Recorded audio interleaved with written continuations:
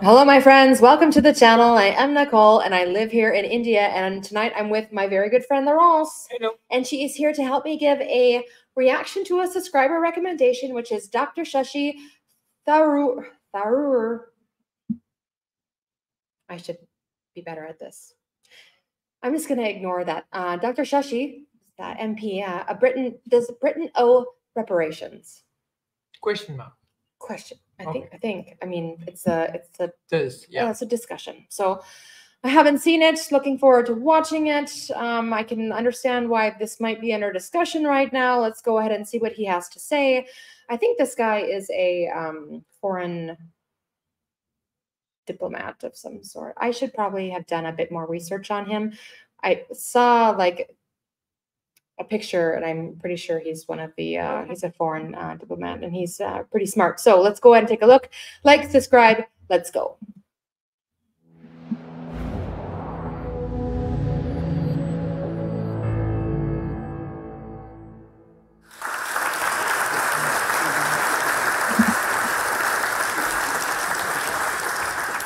Madam President, and gentlemen, ladies of the House,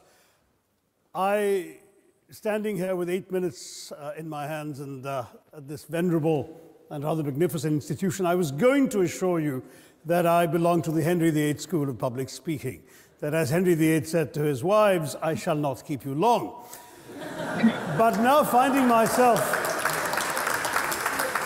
the 7th speaker out of 8 in what must already seem a rather long evening to you, I rather feel like Henry VIII's last wife. I more or less know what's expected of me, but I'm not sure how to do it any differently. Perhaps what I should do is really try and pay attention to the arguments that were advanced by the opposition today. We had, for example, Sir Richard Ottaway suggesting, challenging the very idea that it could be argued that the economic situation of the colonies was actually worsened by the experience of British colonialism. Well, I stand to offer you the Indian example, Sir Richard. India's share of the world economy when Britain arrived on its shores was 23%. By the time the British left, it was down to below 4%. Why? Simply because India had been governed for the benefit of Britain. Britain's rise for 200 years was financed by its depredations in India. In fact, Britain's industrial revolution was actually premised upon the deindustrialization of India. The handloom weavers, for example, famed across the world, whose products were exported around the world, Britain came right in. There were actually these weavers making fine muslin, light as woven air, it was said. And Britain came right in, smashed their thumbs, broke their looms, imposed tariffs and duties on their cloth and products, and started, of course, taking the raw materials from India and shipping back manufactured cloth, flooding the world's markets with what became the products of the dark and satanic mills of Victorian England.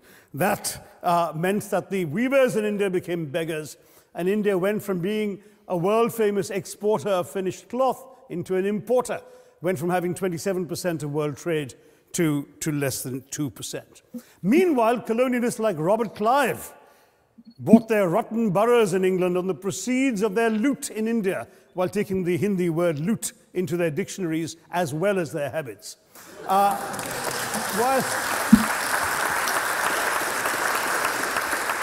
And the British had the gall to call him Clive of India, as if he belonged to the country, when all he really did was to ensure that much of the country belonged to him.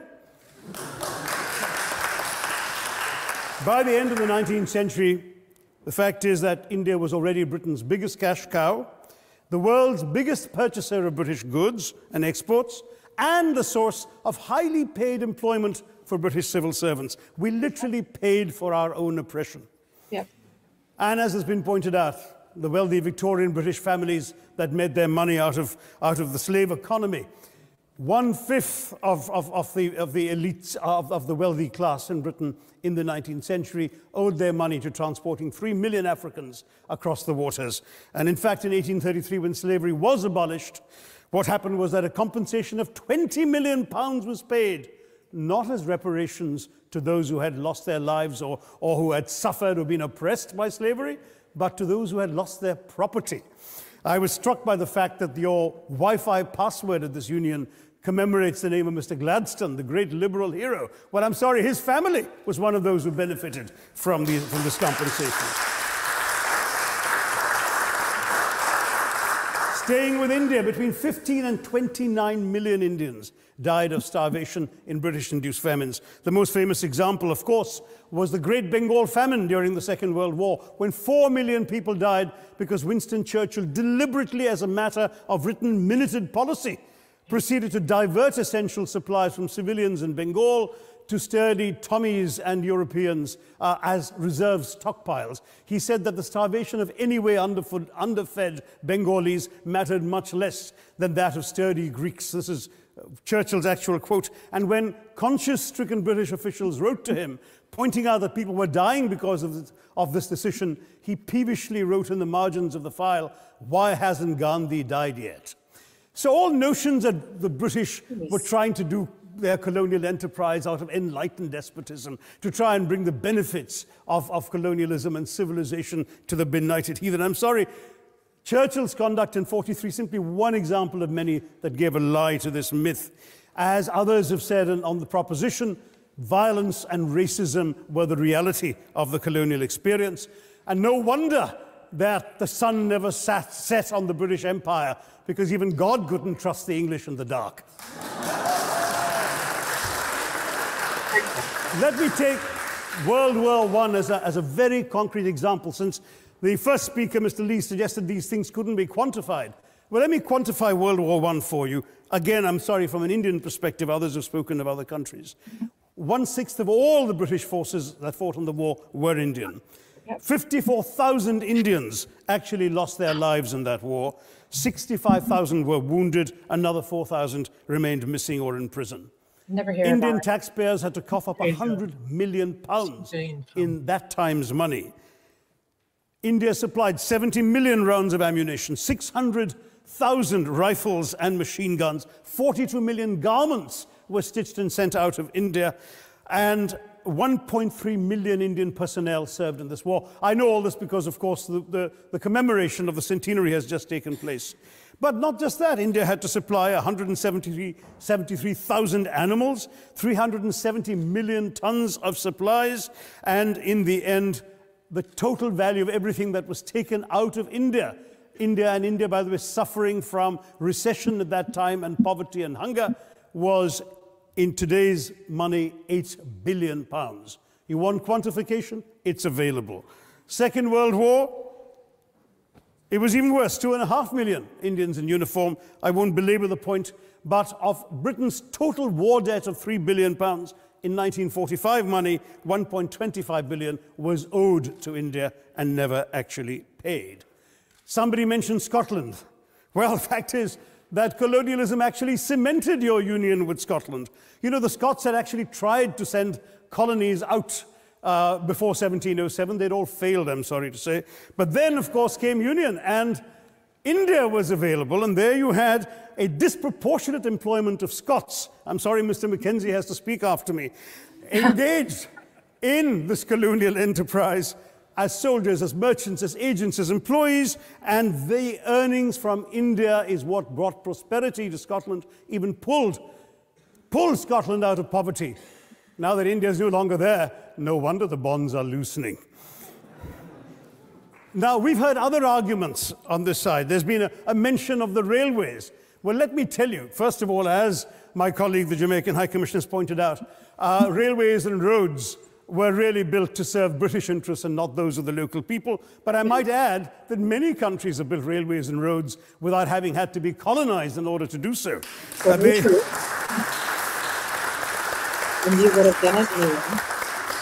They were designed to carry raw materials from the hinterland into the ports to be shipped to Britain.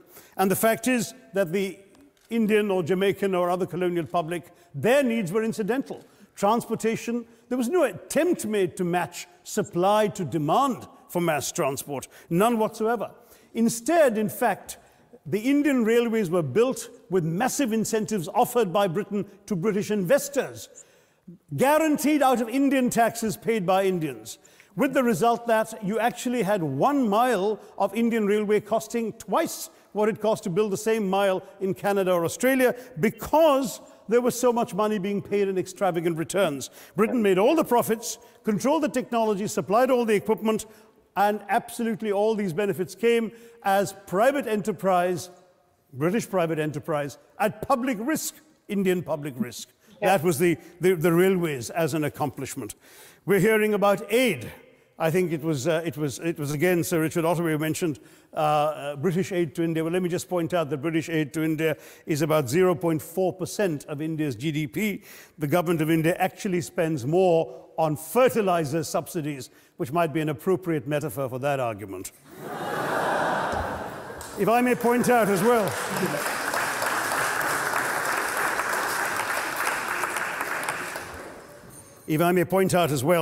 that as my fellow speakers from the proposition have pointed out, there have been incidents of racial violence, of loot, of massacres, of bloodshed, of transportation, in India's case, even of one of our last Mughal emperor.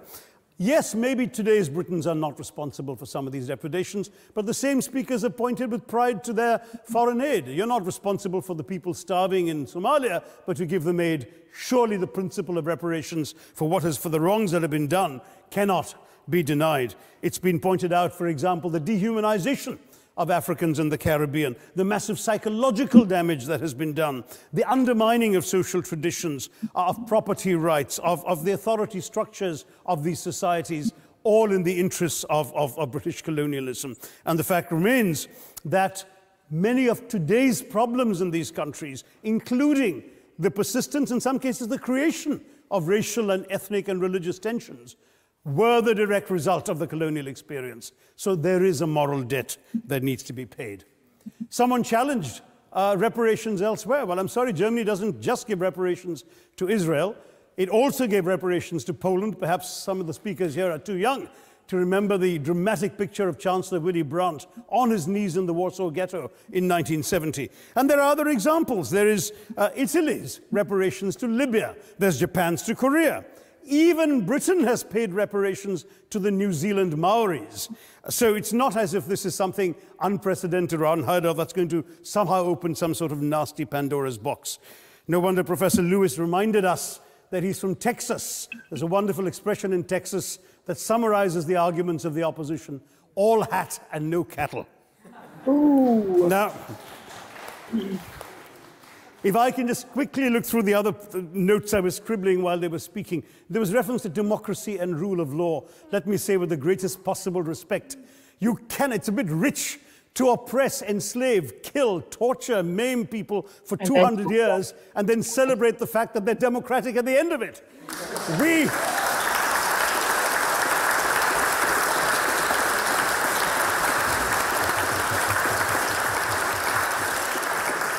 We were denied democracy, sir. We had to snatch it, seize it from you. With the greatest reluctance, it was conceded in India's case after 150 years of British rule, and that too with limited franchise. Yes, indeed, ma'am. The opposition spoke quite highly of Greek and Athenian democracy on which the West should pride itself, and spoke of liberty and equality in that same name. The Athenian democracy was only functioning because of the slave society on which it was built. That's the nature of colonisation. All right, I don't think that needs contradiction, not from me at any rate. but if I may just point out, I think the arguments made by a couple of the speakers, the first speaker, Mr. Lee in particular, conceded all the evil atrocities of colonialism, but essentially suggested that reparations won't really help. They won't help the right people. They'll be used as a propaganda tool. They'll embolden people like Mr. Mugabe. It's always nice how in the old days, I'm sorry to say that the people of the Caribbean used to frighten their children into behaving and sleeping by saying Sir Francis Drake would come after them. That was a legacy of that. Now it's Mugabe will be there. So this is the new sort of Sir Francis Drake of our times. The fact is very simply, sir, that we are not talking about reparations as a tool to empower anybody. They're a tool for you to atone for the wrongs that have been done. And I am quite prepared to accept the proposition that you can't evaluate, put a monetary sum on the kinds of horrors people have suffered. Certainly no amount of money can expiate the loss of a loved one, as somebody pointed out there. You're not going to be able to figure out an exact amount. But the principle is what matters. The fact is that to speak blithely of sacrifices on both sides, as an analogy was used here, a burglar comes into your house, ransacks the place, stubs his toe, and you say, well, there was a sacrifice on both sides. That, I'm sorry to say, is not an acceptable argument. The truth is that we are not arguing specifically that vast sums of money need to be paid. The proposition before this House is the principle of owing reparations, not the fine points of how much is owed, to whom it should be paid. The question is there a debt? Does Britain owe reparations? As far as I'm concerned, the ability to acknowledge a wrong that has been done, to simply say sorry, will go a far, far, far longer way than some percentage of GDP in the form of aid. What is required, it seems to me, is accepting the principle that reparations are owed. Personally, I'd be quite happy if it was £1 a year for the next 200 years after the last 200 years of Britain and India. Thank you very much, Madam President.